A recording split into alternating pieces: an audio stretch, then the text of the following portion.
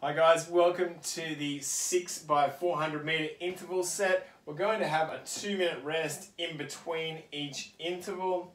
Now, the 6 efforts is not too hard, but it's no joke, all right? So we've got to get through a little bit of running here, and I want you to maintain the rest cycle of 2 minutes in between each of these efforts. I don't want you having to go too hard here, and then your rest cycle is 2, then 2:30, then 3, then 5, and it builds out from there. We want to make this a proper interval session where we're just ticking them off, having the rest, ticking them off, have the rest, tick the next one off, have the rest, and we just go bang, bang, bang throughout the entire session.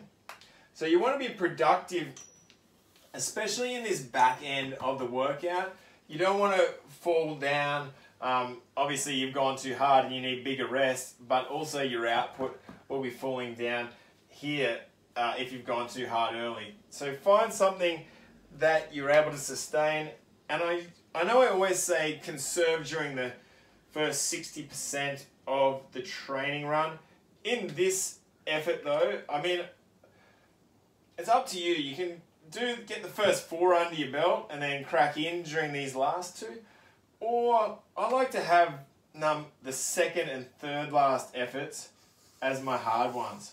So in this session, for example, I go relatively comfortable here for 3 rather, and then have a good 4 and 5, and then number 6 is fine. I'm going to fall over the line.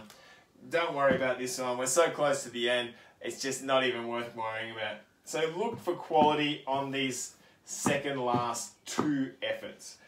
Okay, that's that. That's the intervals of 6 by 400 meters. 2-minute rest. Be controlled, be sensible. I hope you have fun with it, and I'll talk to you soon.